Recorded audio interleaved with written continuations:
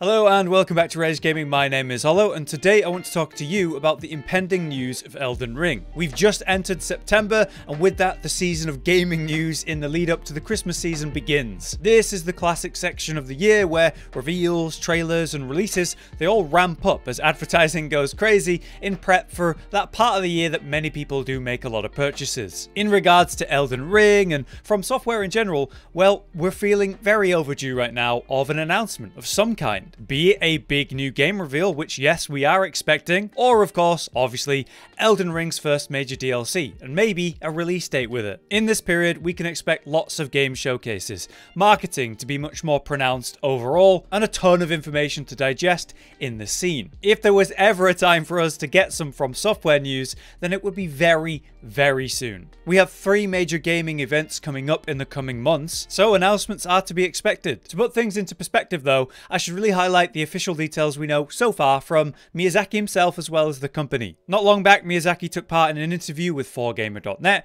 with questions to do with From Software overall as well as specifically Elden Ring. Within that interview, 4gamer asked what will happen to Elden Ring and its future. Miyazaki clearly stated that updates for Elden Ring will continue, confirming further development. Now, while the words paid DLC were never stated clearly, it is an obvious answer. However, it could indicate more than just paid DLC is coming. Maybe content updates that are indeed free. There's the 3 unused arenas around the Lands Between, which serve as a fantastic location for potential match-made PvP, using filters to create a more balanced 1v1 based on levels and power. Adding in other game modes as well as 1v1, like team battles and free-for-all, which we have seen in their arena systems in previous games. Cut content even shows rank-up systems in the files of the game, where you would rank up with factions we do see, likely leading to special rewards depending on your progress with said faction. This could be a part of a smaller PvP update that maybe wouldn't cost anything, or likely is tied in a major DLC release. Further, from the Kadokawa Corporation, the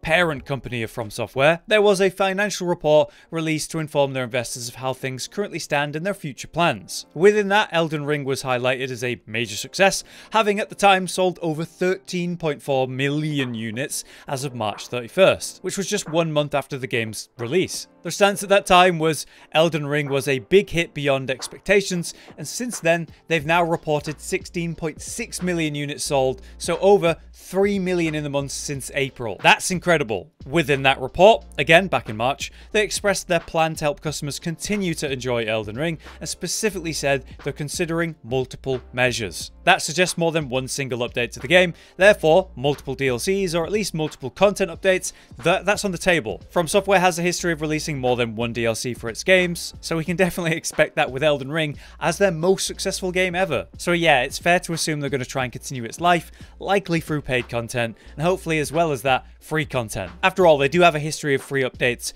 with their series, so that's exciting. Finally, they've also got multiple other games in the works right now, with one major release being very close to completion. In recent months, they've listed many job openings for robot, art, and mech design, which suggests one familiar name of From Software, and that's Armored Core. Armored Core was an old series from the From Software team that focused on creating and customizing mechs to take on missions and basically progress a story. A well-beloved series for the fans of its time. I've often heard it described as a very satisfying mech sim for your armchair engineers. Now, with the current technology, the massive success of From Software over the last decade, and obviously the wealth of knowledge and experience that comes with that, the potential for a new Armored Core and the quality of the game is very high. A new, up-to-date and innovative version of Armored Core, with all of that I just mentioned in mind, could be a massive hit for From Software in a different direction, with other players of a different genre. When we look back at Armored Core in that series, compared to, say, Demon Souls, Dark Souls, Bloodborne, Sekiro, and now Elden Ring,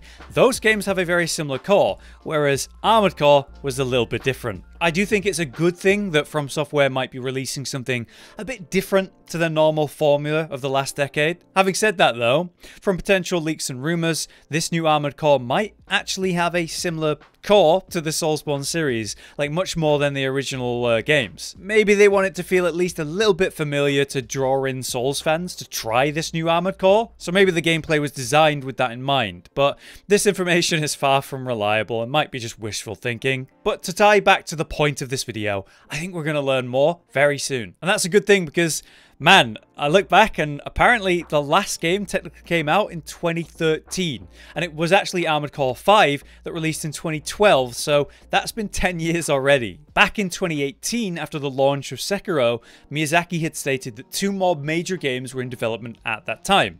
One was naturally Elden Ring as we know now, but the other still not yet officially revealed, and it is in its final stages of development. So yeah, we currently believe that is indeed the Armored Core game. Finally, in that 4Gamer interview, Miyazaki also spoke about the future of From Software.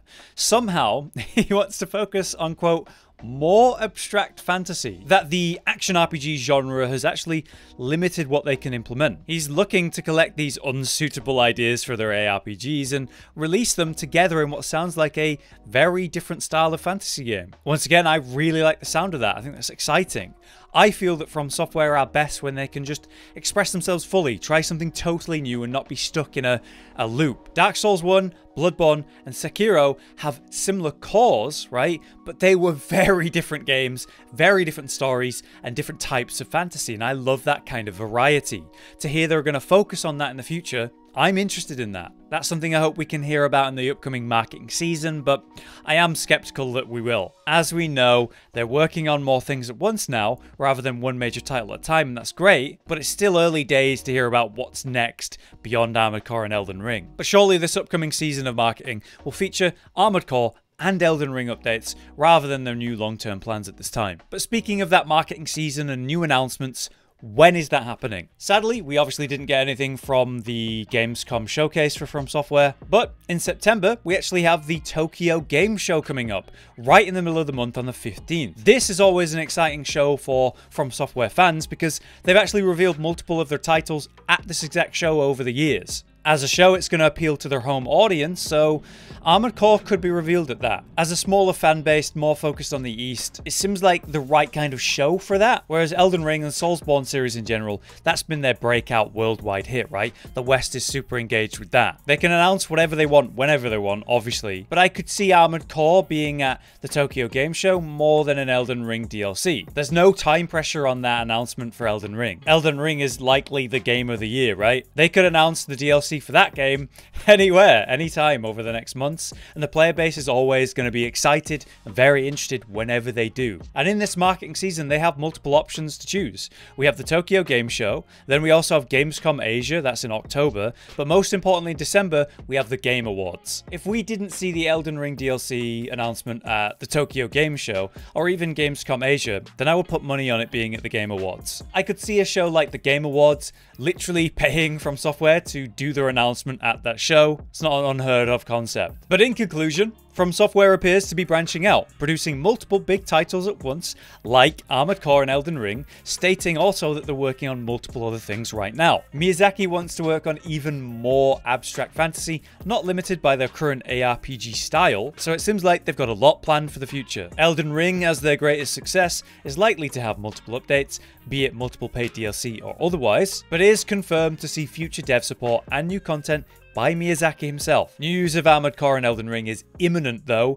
and there's not 1 or 2, but 3 major shows that they could choose between to do one of these announcements. I would be shocked if we didn't see something at the Tokyo Game Show, but at very least, I think it's very reliable to think that we will get something at the Game Awards in December. But let me know what you guys think. Personally, I've never actually tried any of the Armored Core games, so I am interested to see what they make of it after this 10-year break. Will it end up being a bit more like Soulsborne, or will it be something totally different? For me, I don't care. I'm willing to try whatever they make at this point and see if it's for me. If you have enjoyed this video though and would like to see future content like this, be it news or discussions, then drop a like on the video so I can make them. For now, I've been Hollow, you've been you. Thank you very much for watching, and I'll see you next time.